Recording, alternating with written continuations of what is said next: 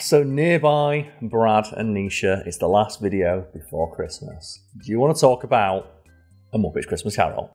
Yay! I was expecting you to do the whoa again. We're Marley and Marley. Whoa!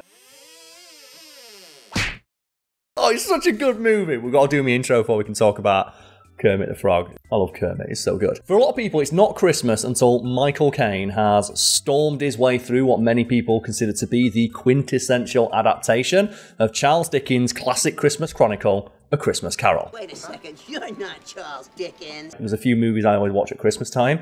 One is this, the other one is The Wrong Trousers. Because for me, it's not Christmas until Feathers McGraw goes boom. The moment it lands inside that milk, I don't know, it's not a Christmas movie really, is it? It's not set at Christmas, but it feels very Christmas because it's always shown on Christmas morning. Like, I feel like you wake up on Christmas morning and they always play like an Aardman animation short on TV, and it's like, I just love watching Feathers McGraw and that noise of that little pitter-patter of Feathers McGraw walking always cracks me up. I'm surprised that Wallace and Gromit have not done a full Christmas short. Like, they've done, one of the cracking contraptions was them doing a Christmas card. Yep. And I think a snowman as well. They just feel very Christmassy to me because I just watch them at Christmas. It's the same thing with like Chicken Run and stuff. They always seem to show those movies around Christmas time. Oh, is Edwin off on holiday? I think it's like a cosy British thing, isn't Yeah. it? They show you the coziest of the British things. And that's kind of the theme of today's video. So folks at home, let us know, like, you know, what thing you watch on like TV or Netflix to make you feel Christmassy. Santa's coming to town! Getting back to A Christmas Carol, Michael Caine reportedly only appeared in the movie so his at the time 7-year-old daughter could have something to watch starring him where he didn't try and hurt someone with a shotgun. Take me back to London. Inception came out too late.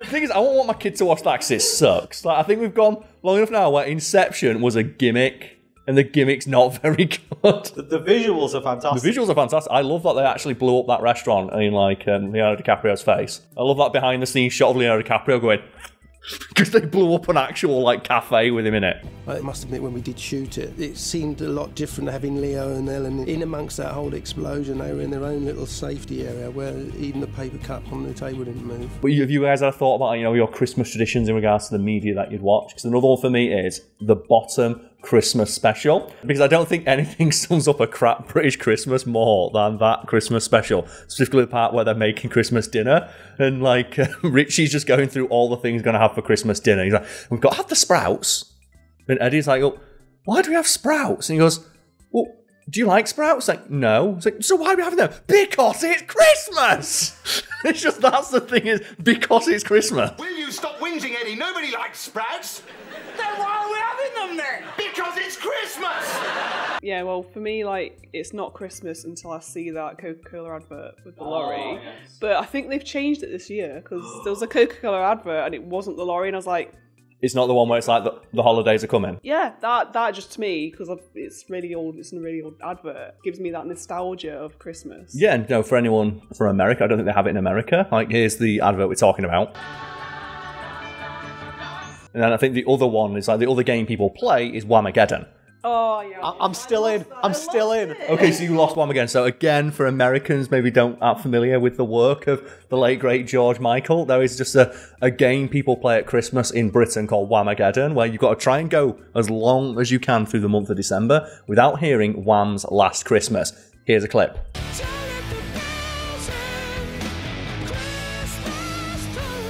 So everyone... No, do not. No, Lucas, do not do it. It's not fair. So everyone loses Whamageddon. But no, I nearly went to Whamhalla over the weekend. I was at a karaoke bar and I heard the introduction. That's the one, yeah. Is that what they call karaoke? Whamhalla? My ears perked up, but as they started playing, it was a remix, and remixes do not count. Remixes do not count. It count, has to be the original. So when I heard those first bars, I was like, I'm gone. I'm entering. Those wham curries are coming for me to take me to Whamhalla. And it's become this like beloved Christmas tradition, albeit a very silly one. And you've seen that every year, people take it more and more seriously to the point. There was a DJ who nearly got in a fight for playing it.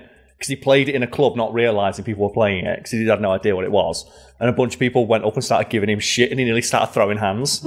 Like for playing Last Christmas by Wham. See, I had my niece running point for me. I was like, if it comes on, you skip it, you don't tell me.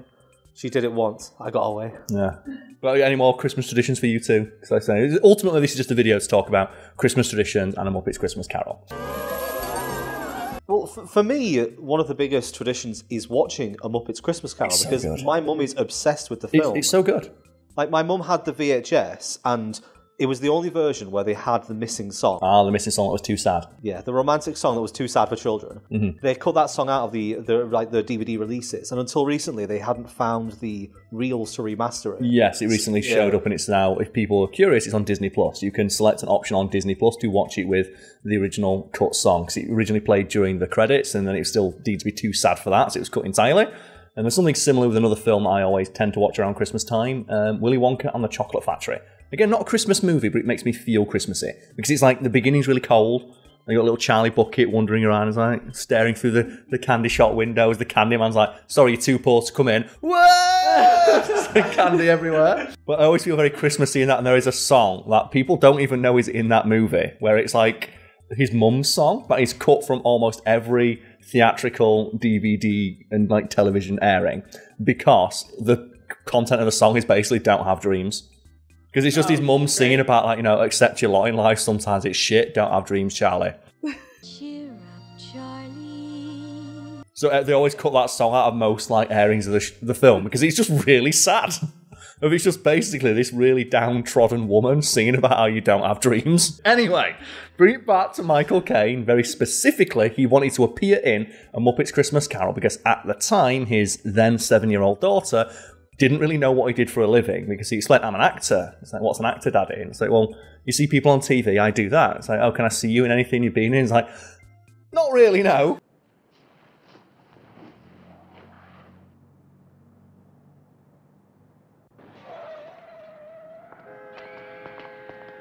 So to remedy this, Michael Caine just asked his agent, I want to be in a child-friendly film, so put your ear to the ground. If there's anything kid-friendly, I want to be involved. And well, actually, they're looking for someone to play Scrooge in an adaptation of A Christmas Carol, and you'll be starring alongside some of the most celebrated, famous actors working in Hollywood today. It was only later that Michael Caine learned that these like celebrated thespians, these veterans of the stage, were made of felt. No, that's the frog's idea. And that's the thing as well, like, I'm saying this like with my tongue in my cheek, but I do consider the Muppets to be actors. And the people who work on the Muppets, like Frank Oz, like one of the most famous puppeteers, who's left from those original like Jim Henson days, and said, like, they're not puppets, they're characters and they're actors. And one of the things that Jim Henson was always a big proponent of is the idea of puppetry being an art form. It's not for children. You can, like, obviously children enjoy them, but you can make puppet-centered entertainment for adults, and that's what the Muppets are always, and that's why the Muppets are so beloved, because it's that entertainment that can be watched and enjoyed by children, but adults watch it and don't get bored, so there's jokes and stuff for them. What might I put you down for? Nothing. You wish to remain anonymous? I wish to be left alone.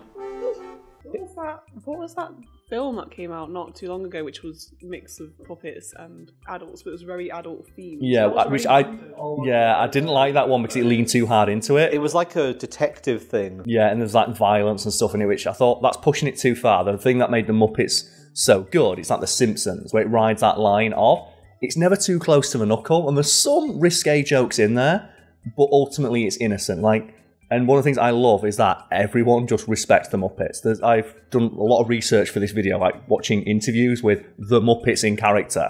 And there's not a single actor I could find who doesn't love working with the Muppets. And something they all say as well is that you think it'd be really distracting working with a Muppet. But the moment you see those, like, those fuzzy lips move, you immediately forget there's a guy there with his hand up his ass. There could literally be somebody in front of you holding it, talking, and you look at the Muppet. The Muppet is talking. There's a couple of like famous interviews with Jim Henson when he's holding Kermit, and he just sat there holding. You can see that he's got his hand up Kermit's ass. You can see where, and the moment he starts articulating Kermit, everyone's attention just turns to Kermit. And Jim Henson himself has said, well, "I can sit here and do this because I know that the talking frog is more interesting. Your attention will be naturally drawn to the talking frog." And then Kermit's like. Which is one of my favourite things Kermit does. I love when Kermit like smushes his face up and goes... I love the Kermit memes you get. Oh god, they're so good. Where it's like, that one where he's looking at other Kermit, like dark Kermit, he's just like, don't do it. Just forbidden Kermit. Like, that's like the one of him, it's like when he nods like this, when he goes... And there's that great like shit post of when Christian Bale does it. They put on both sides, just like Christian Bale and Kermit having a conversation of. I'm so gutted I didn't bring my Kermit. Oh, you've got a Kermit, haven't you? I've got a Kermit. Can anyone do the voice? I can't do the voice. I couldn't do it badly. That's the thing. I think the current voice actor for Kermit can do it badly. Because there's a new voice actor and he sucks. It's not Kermit. Yeah, people can do like a vague facsimile, but it's the actual Kermit voice. Like it takes a lot of. It's like really far out the back of your throat. It's so famous as well that no one can ever do it without exaggerating it, which is something we talked about with like Billy West, isn't it? Where his natural speaking voice is the voice of Fry. So he says that I'll never lose my job because no one can ever do Fry like I can because they always exaggerate it a little bit. And it's the same thing with Kermit. You can hear his age though in the new episode. Yeah, say with Marge. If you're watching any recent episode of The Simpsons and Marge sounds like a mum. My kids packed mine as a special treat for my first day. You gonna do a Kermit for us, Brad? Because the closest one I can do is just quoting that. I'll tell the story that I was up, as I often am, like 3 or 4 in the morning with a few friends watching YouTube videos, and just Joey, it's just on, and it's random stuff, and you're just letting it play, and just this random compilation of like VR chat memes came on, and I looked at like, is this really what we're doing? And we just watched, we're just like, fine, I don't want to turn it over because I think the control almost died. And this one just Kermit comes on, and it's like, hello, what's up, baby? And then just the Kermit, I can't do better than the Kermit runs off the edge of like just the sky and goes, I'm going to Kermit suicide. And it just, I fucking lost it. But just the idea of like Kermit, this tiny little VR Kermit just sprinting and goes, I'm going to Kermit suicide. And just leaps off the edge and it fucking sent my side into orbit. I am going to Kermit suicide. You're going to do your Kermit? I did mine. On the spot now. I'll do Whenever you find love, it feels like Christmas. Bring it back to Michael Caine. He, similarly like other actors who work with the Muppets, was like, I'm going to treat this very seriously. And he famously stated when he was asked by the Jim Henson Company, he's like, so how do you want to play Scrooge? I'm going to play it like a real play. I'm going to play it, and I quote, like I'm working with members of the Royal Shakespeare Company. Yeah. And that's one of the things people love about this film, is that Michael Caine is so serious. Like, he never drops that facade. And apparently it was really difficult because obviously the Muppets are really funny. And, like, the actors who play the Muppets ad-lib a lot. And they also, as well, like real actors do, they mess up their lines but stay in character. So there's loads of, like, behind-the-scenes stuff of, like, Michael Caine just creasing at the Muppets. And it's really fun. But, like, he plays it as serious as a heart attack. I, Ebenezer Scrooge? Would I do a thing like that? No, I mean, yes, but you did. Bob Cratchit, I've had my fill of this. There's a lot of situations, a lot of those stories of actors, like serious actors, doing comedy roles. Like Leslie Nielsen's obviously the best example. But yes. It works so well. Like, you have those... very staid actors. Like, was it the Ricky Gervais extras where they got like Patrick Stewart and Liam Neeson to do... And then all the clothes fall off. Yeah, and all of them are exceptionally funny because these people are so straight talking. Yes, and that's what Michael Caine said. He went, when they asked him, like, why do you want to play it so seriously? He went, well, the more serious I play it, the funnier the Muppets look in comparison. And his way of, in the way he put it quite poetically is, I'll be the rock that the Muppets bounce off of. And I just love that, and that's why you get some of the best moments in the film where it's just like him being like yelling at his rats. I love his accountant rats. He's the accountant rats, and one of my favourite details was them there like tick, tick, tick, tick, tick, and just like, how would they like to work on the unemployment line? And all the rats just start dancing. Our assets are frozen. How would the bookkeepers like to be suddenly Unemployed! This is my island in the sun. It's so good. Well, like, one of the harshest lines, like from the original book that made it in, is the one that I showered it earlier. It's like the people say, "Oh, these kids are going to die. These people are going to die." It's like, then they best make them get on with it to decrease the surplus population. And that's one of the things that makes it so good. And the fact about when he's talking to like the spirits, he's talking to the spirits, and like again, he plays it so seriously. Like, the ghost of Christmas past comes in. It's like, but you're just a child. And because he's taking it so seriously, you get drawn in the same way he did. And I guess I've got to tell one more story about the Muppets, because I forgot to mention it earlier, and it's a very fun one. It's not so much fun as it is like heartwarming, and it is Danny Trejo. We all know Danny Trejo, right? Hardened, badass Danny Trejo. Former, like, San Quentin prison member for armed robbery, Danny Trejo. He was doing like a bit with the Muppets, and then he found out that I think it was his mother had died. And obviously Danny Trejo, people came up to him like, "You all right, Danny?" He's like, yeah, I'm good. But then Kermit came over and said, "I'm sorry about your mum," and he just started crying and hugged Kermit. Oh. That's the power of the puppet. Even Danny Trejo broke down. I imagine it's similar, you know, if you're working on a kids show and you have like mascots like Barney the dinosaur.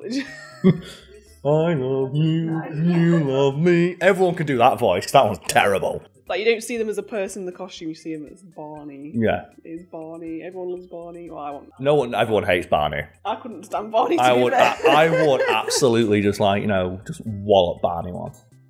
It's like the Tweenies. If I would drop kick every member of the Tweenies one by one. What about Bear in the Big Blue House? I hated the Bear in the Big. The only one that like any kids' I like show? Bananas in Pajamas. Oh, I didn't like them.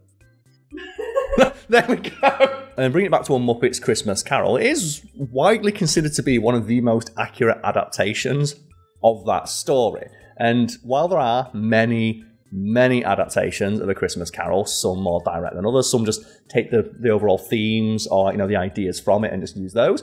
Eugene? Yes. A ghost! No! Ghost! No! Ghost! No! Ghost! No! Ghost! Please. Get out! No. Get out! No. Get out! Others are more direct. There's been like stage plays and stuff like that.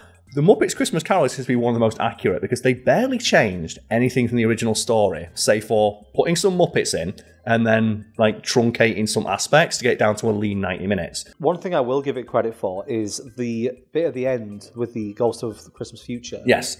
Terrifying. Like, as a kid... I'm coughing because it's too much. I've got hot chocolates at Christmas. As a kid, that scene terrified me because it's not even a normal Grim Reaper. Like, no, it it's looks like all weird and yeah, it looks like the statue you would see on like a gravesite. Yeah, which is what its inspiration was. Yes. Is it as creepy as the one from the 1969 one though, the animated one that I always bring up? Mm-hmm. Ghost of the future, I fear you more than any spectre I have seen before. The Ghost of Christmas Past is absolutely terrifying. Yeah. But also the future one, which is also Grim Reaper, is still just as terrifying. But because of how it's animated, because it's quite an old animation, it's just so dark. Yeah, it's got that weird edge. That's the thing of like, yeah. Traumatizing, to be fair. Because it's a story that lends itself very much to exaggeration and like parody, which is why it's so famously been parodied and adapted so many times. Like, I still think that The Simpsons are one of the funniest ones, where they do a meta commentary on the fact it's been parodied so much. Come on, Death. Leave McGrew alone. Take Tiny Jim. Where it's like, unloved by Al, and the groom's like, no, all idiot. Unloved by Al. No! Unloved by all. No! And Bart tells him, no, like, you know, they've been milking that for years, and it's the Star Trek one, where it's like, sir, there seems to be 3 ghosts off the cyborg planet. It's just like the 3 ghosts outside, and like William Shatner's like, oh no, I see my future, I'm so fat. Captain, there appears to be some sort of spirit from an Earth holiday past. Mr. Scott, fire photon torpedoes. All right, discounting Muppets Christmas Carol, then, what is your favourite adaptation? The stage play. I'm not sure which one I watched, but I watched the stage play version of it when I was younger, and I always found that to be very good. Because it's like, you know, it's very theatrical. It's a very theatrical story, and it's like there's a lot of memorable elements. It's one of those stories where, even if you've not seen it, you know the bits. It's basically like, it's about as close as you can get to a pantomime without it being a pantomime. Maybe I watched the pantomime there, I know, because I know I yelled a lot at the thing. It's behind you! Oh, thing is, though, a pantomime version of Christmas Carol would be amazing. Of like, oh, there's no ghost here. Yes, there is! But yeah, it's apparently it's one of the most faithful adaptations of the story ever told, save for the fact it's got some Muppets in there. Even some of the stuff they changed is only for the sake of like making the adaptation like a bit more faithful. Like they have Charles Dickens as like the narrator, played by Gonzo, and that Rizzo the Rat as his assistant, and they use lines from the book, and it's that makes you realise like, man, Charles Dickens was good.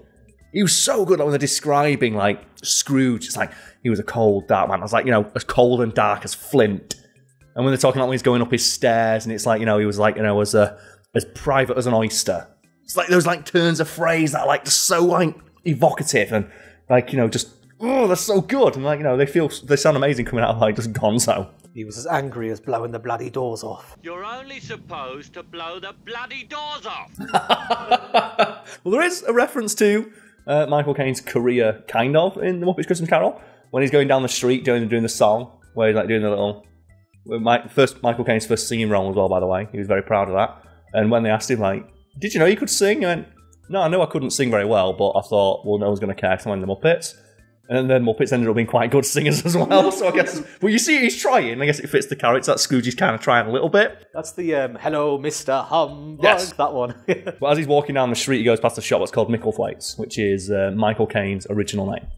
And we did a video before about how Michael Caine's name was like Maurice Micklethwaite, and then he changed his name to Michael Caine legally because he'd go to like passport control when he's travelling. And I was like, all right, Michael Caine. And he'd got his passport and go, who's this Maurice guy then? He'd go, that's me. I'm an actor. Actors change their names. Like, well, I don't know. You're Michael Caine, aren't you? So he legally changed his name to Michael Caine. So before we started filming, you happened to mention that there's a pub quiz question. Yes. So yeah, there is since we're talking about Christmas Carol, we mentioned Whamageddon and people getting angry and fighting in pubs.